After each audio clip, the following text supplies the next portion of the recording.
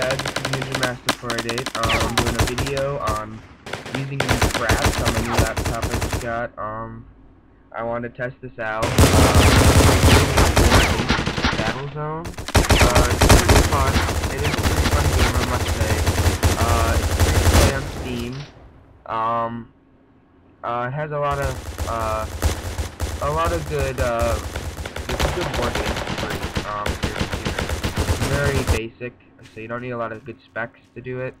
Throughout the game, I get about 20 to 30 FPS, which is kind of, I mean, it's not great, but, I mean, it's better for a laptop. When I'm recording, though, it does drop it to anywhere from 15 to 10 FPS per second. When you're loading the game, when I boot the game, everywhere from the start actually streaming the game online, I get about 256 FPS, which is really good for in general. So yeah, the game is really fun. Like I said, it was free to play. Even though it's free to play, the guns you get in the game, you don't really get anything, which isn't terrible, but it's not that good. It's not.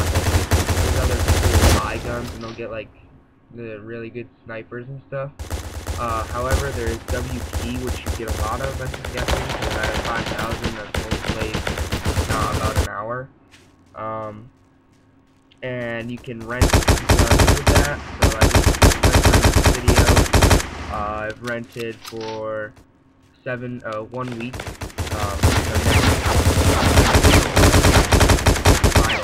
Next Friday, it'll go away. But until then, I do have some good games to play with sniping, because I like to snipe way better than using the. I think the assault rifle interface on this game is very poor.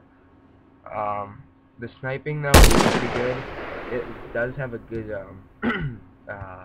timing from when you shoot to actually killing the guy, especially with a sniper. You can steady the aim, which I did not figure out until I think after this video. So if it looks like it's really like jumpy, that's because it's not steadied. So yeah, that's why a lot of the misses had happened. Yeah.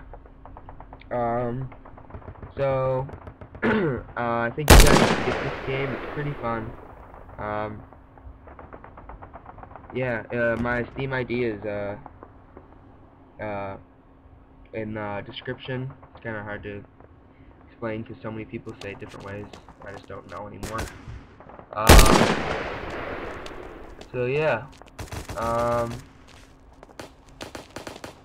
The sprinting interface on this is very interesting.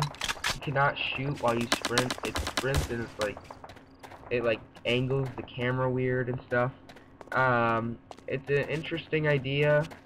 You do sprint pretty fast, but like I said, if someone's shooting at you, don't sprint, because you'll just sprint into their bullets and you can't actually defend yourself. Yeah, cool. I'll let you watch the rest of the video, comment, subscribe.